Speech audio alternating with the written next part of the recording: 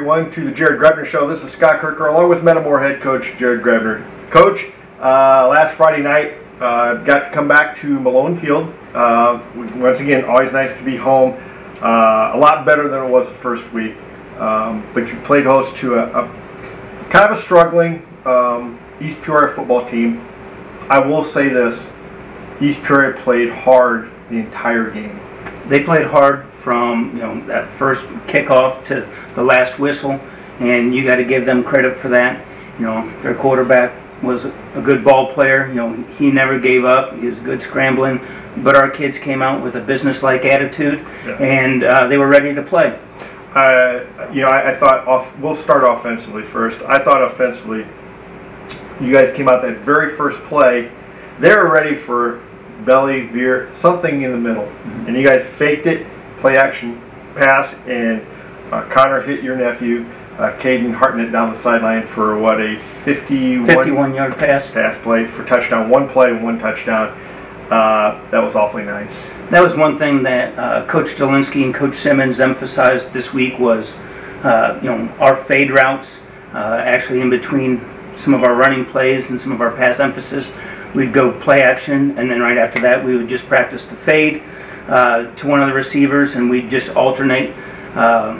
We give Connor the ability to call a fade, kind of a little run pass option there based on pre-snap reads, and he saw what he liked as far as the matchup and as far as alignment, and he was able to hit Caden in stride.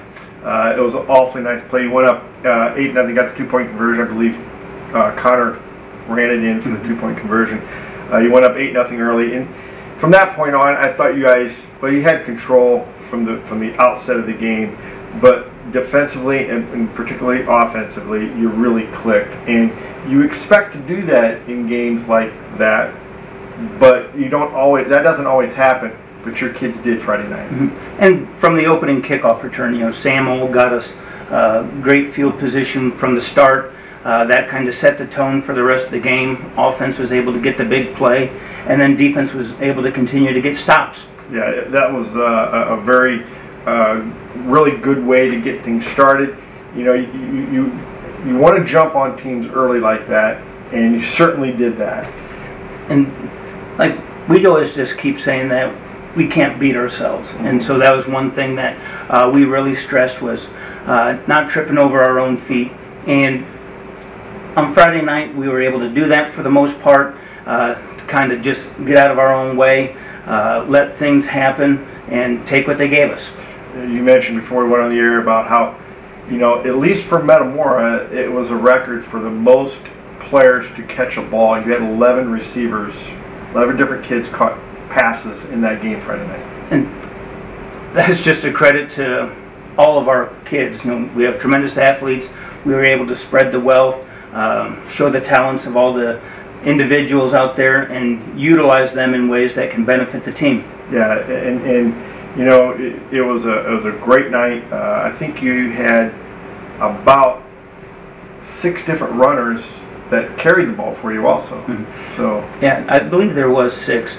Aiden Rice was able to lead us in carries. He had 9. I believe Ethan Petrie had 5, maybe 6. Garrett Taylor had 5. Connor Willerton had 5.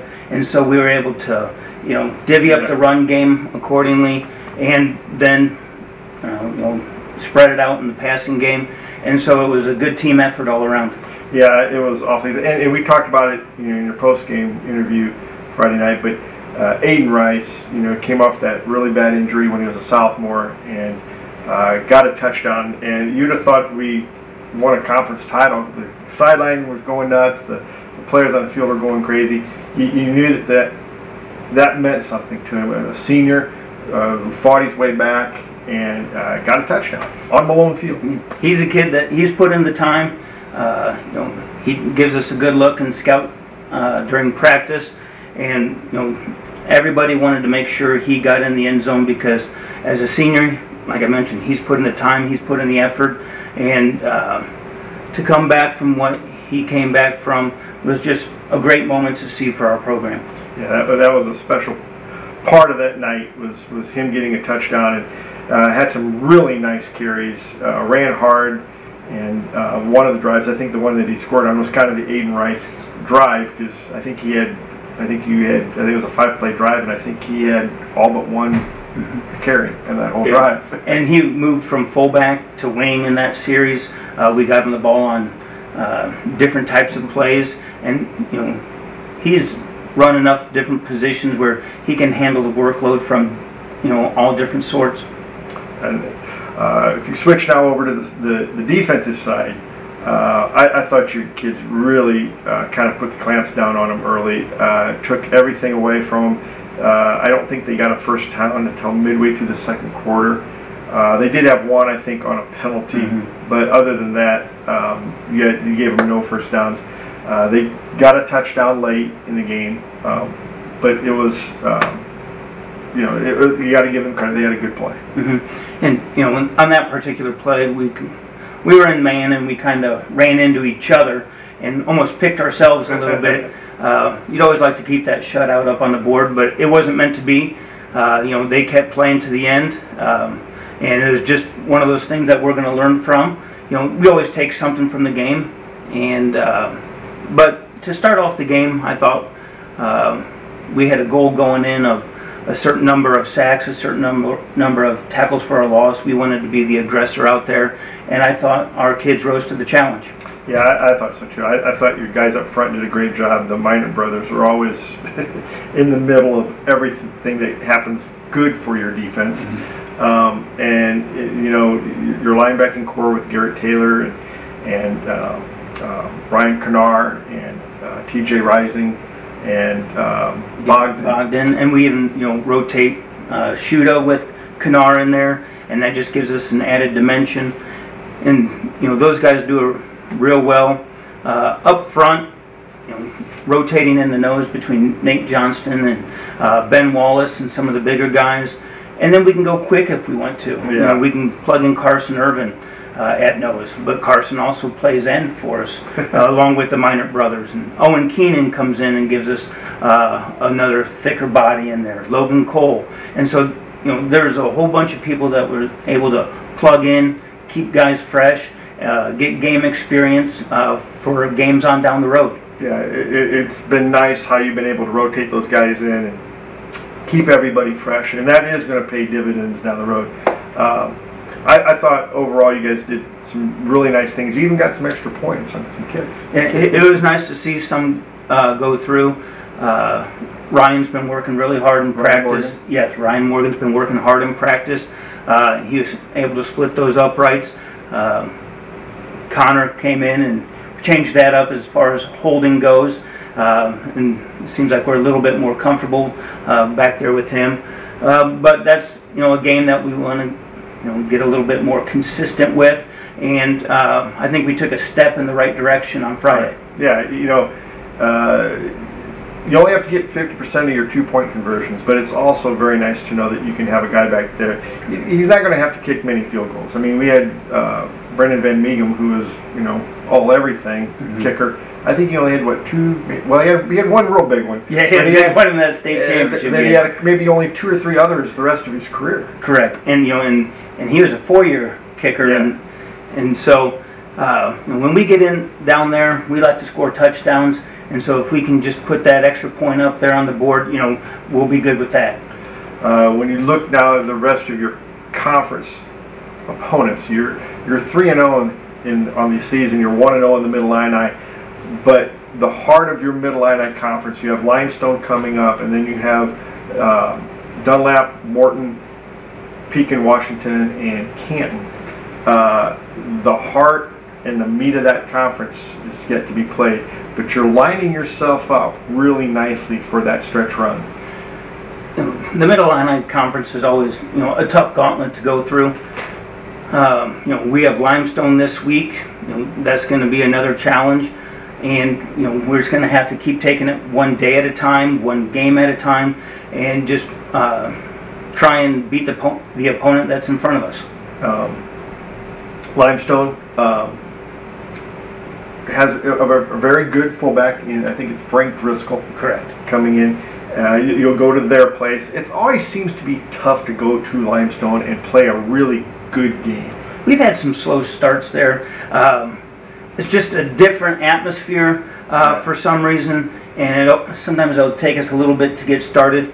But our kids have been, handling things with a business-like attitude, like we talked about beforehand.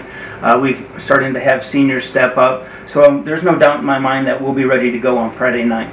Yeah, and I have no doubt about that. It's just, now you just got to keep getting a little bit better each week, and as long as that keeps happening, your toughest games are yet to be played, but your best football's yet to be played too. Absolutely, and we keep just trying to hone in on what we're good at and get even better at it, and then also, expand the offense just a little bit to keep people honest, to kind of make sure that we're utilizing all of our weapons appropriately, where we can't key in on one thing, whether it's the running back, the quarterback, some of our wide receivers, and just keep people off balanced. And then defensively, it's about understanding our personnel, who can we utilize as maybe a shutdown corner or a blitzing linebacker or a rush end or whoever that may be, and just